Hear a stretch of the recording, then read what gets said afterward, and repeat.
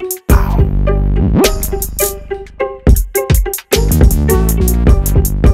what's up everybody? Once again, it's BrandMan Sean and I'm back with another episode of Inside the Network where we share exclusive content from inside of BrandManNetwork.com. And for this particular piece, I'm sharing a snippet from an interview that I did with George Goodrich. Now, George is a founder of Playlist Push, a playlist service that helps artists get on playlists, obviously to get those views. In this particular portion of the conversation, we're talking about just infrastructure, building out from a business standpoint, more from an entrepreneur than artist specific, but I'm gonna break down how that still applies to you as an artist in your business after the fact. Let's get into it.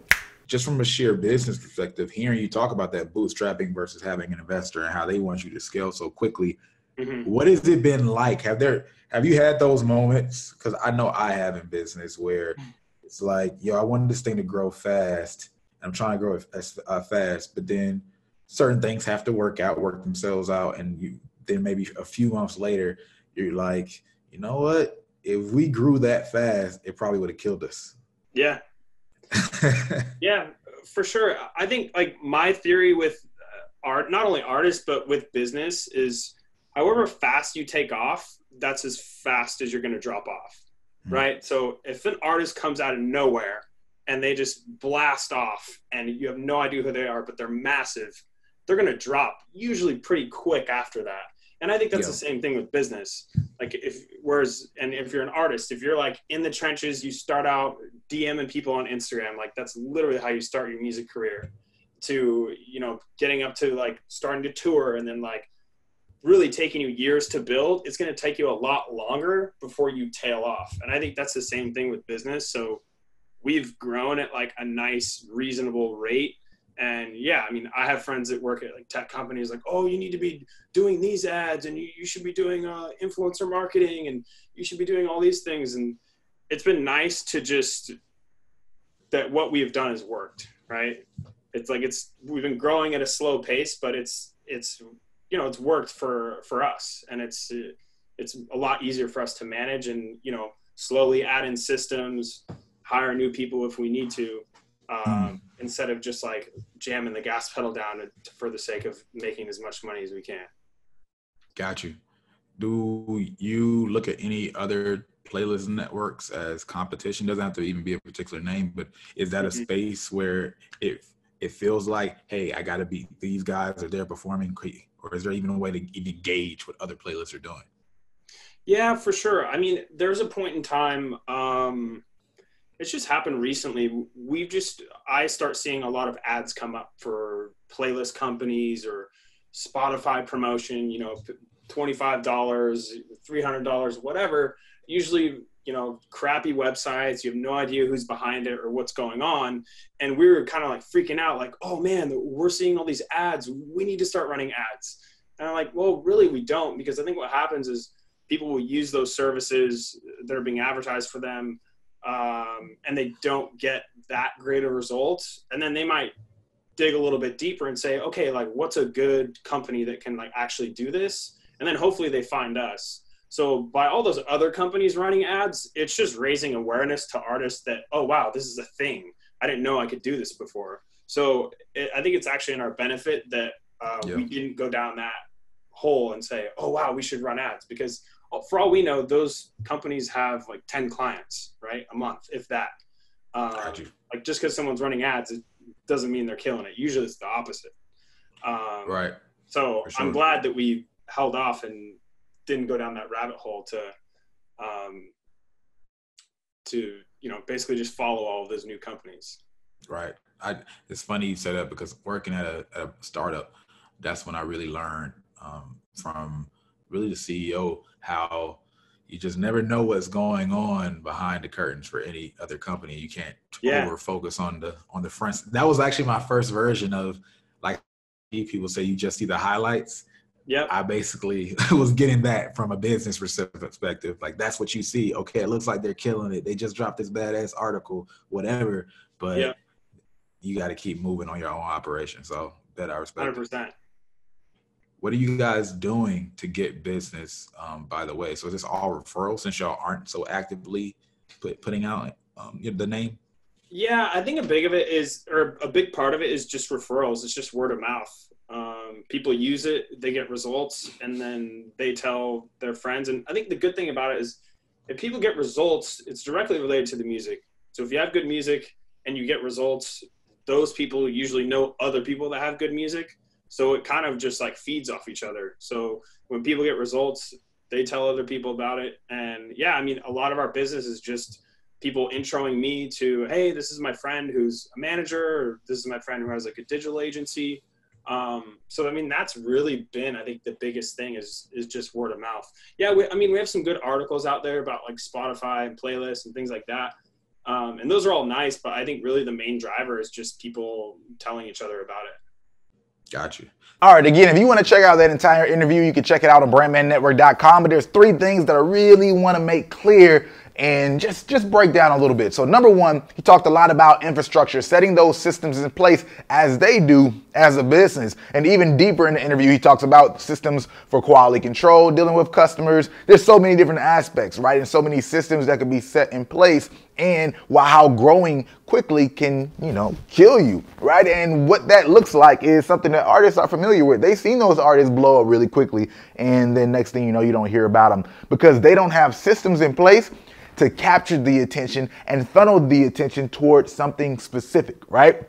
That's what that same problem looks like as an artist. So the way you should approach things is always, what system can I build? Because when I grow, when stuff scales and it starts to grow quickly, things start to break and things start to get exposed. The lack of systems will start to get exposed. If you want to grow past yourself, you're going to need some of those things in place, and it's a mindset. So what I mean by that is there's things that you might already be doing, but if you approach them from a system building standpoint, then you'll put yourself in a better position to build infrastructure just for the sake of low. For example, you might be doing a lot of influencer campaigns, but if you're doing influencer campaigns, are you reaching out to random influencers? Are you actually taking notes of, as I go throughout these campaigns, I'm starting to see these people my stuff performs well with, and I need to pay that person again. And as a matter of fact, I need to make sure I start to even develop a relationship with that person. Even if it's just a business relationship, from paying them again and again and again, they get used to me. So now I can put them in my normal system because I know I'll be able to get back out to them. Or am I going to actually get some influencers, like build friends or really network, where I know these people I can use repeatedly, whether it's just from doing business with them constantly and making sure you double down and list them and you use them as a part of every single media run you might do or marketing campaign you might do, or if it's really networking and building up those relationships that way, or maybe even having your own influencers, right? That there's people who have that, right? They have a manager who has influencers, so now the artist can use those influencers. Whatever way that looks, that's a lot different than, yo, I got this song and let me just go hit up all these pages and try to get up there, or I'm starting from scratch every time. That's now a system that you have in place that helps your infrastructure and can make sure you get back out to a similar subset of people, but also a similar engagement, similar audience. That's one system. Having systems when it comes to Facebook ads and building up that enough so you can actually know what the performance looks like. And there's nuance, and we can get into that deeper later. But there's so many different systems you can put in place, and there's a lot of things that you're already doing that could be translated into a true system and be built into your infrastructure if you set that in place. Email campaigns, all that kind of good stuff. Now, another thing he said that I want to touch on is just the fact that he talked about not looking at competition, and I even touched on that a little bit as well. That's just something that you got to remember, right? Okay, yes, competition exists. You don't have to be ignorant of it in terms of whatever you're doing business-wise or even artist-wise. There might be similar artists, but you can't just look at what other people are doing and let that affect you heavily, right? Thinking that they're winning because they got some look when you don't know what's going on behind scenes, because people might be receiving you away, and then you know what's going on behind scenes of you. So it's like, yeah, okay, I understand what you're saying. You think I'm awesome, but you know the real of what's going on behind your own curtains. Keep that in mind. Everybody has the same thing going on. There's always going to be in front of the scenes and behind the scenes, and it's different.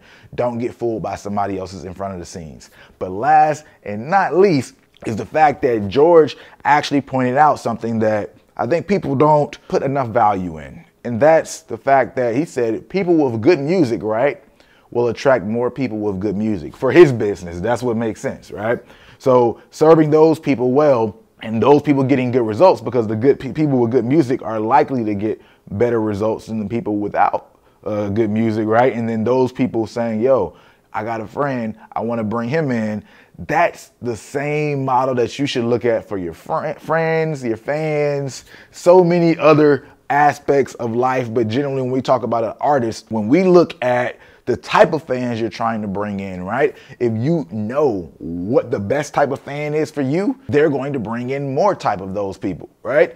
That's the quality, understanding what good is for you, because they know what their good customer looks like. You understanding what your solid, ideal fan looks like is going to help those people come in, right? Of course, if you get yourself to the level where you're able to serve those people and actually make those people satisfied with whatever you got going on and actually turn that type of person into a fan, because once you do that, again, they'll bring in more of those people. So really target, really hone in and understand that fan profile and put in that work to do so, because there's a lot of value in it and it makes your life so much easier on the back end. Again, if you want to check out this entire interview, you can check it out on BrandManNetwork.com. We help artists develop their brand and build their marketing infrastructure so they can grow their fan base. And if you like this video, go ahead to the like button. If you like it, you might as well share it. And if you're not, subscribe. You know what to do.